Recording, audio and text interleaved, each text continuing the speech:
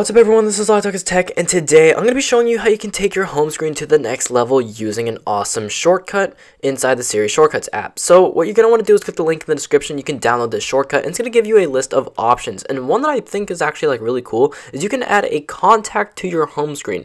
So what this is basically going to allow you to do is you can pick any contact that you want, and you can choose that if you select this on the home screen, whether or not you want to select their email, if you want to call them, text them, or FaceTime them. So this is going to have an icon on your home screen that will allow you to click on it, and it will immediately do that action. So it's like a shortcut for your home screen, but this is like a shortcut home screen manager shortcut. It's kind of weird, but basically this is like the custom shortcut I kind of made, and I'm going to add it to my home screen. And what you want to do is once it's added, as soon as you click it, it will immediately do the action that you wanted it to do.